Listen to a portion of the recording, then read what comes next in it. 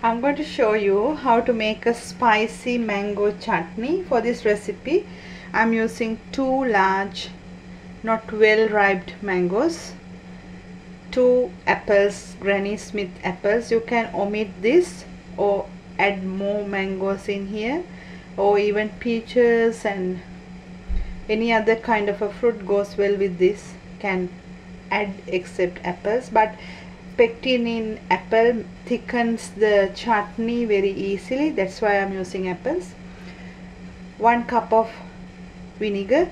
You can use any kind of a vinegar or white vinegar. I'm using apple cider vinegar. A tablespoon or 2 chili flakes or chili paste. Salt to your taste. 1 tablespoon of grated ginger.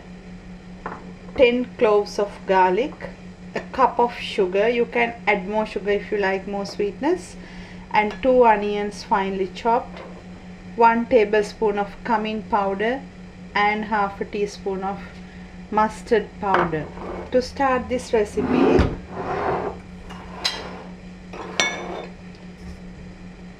add all the ingredients into a pot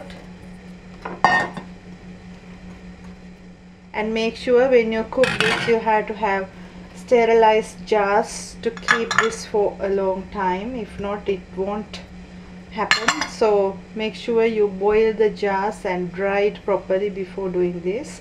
Then the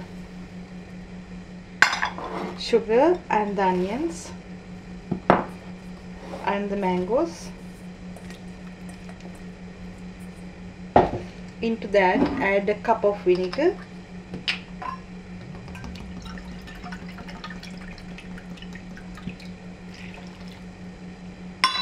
After that, add enough salt to your taste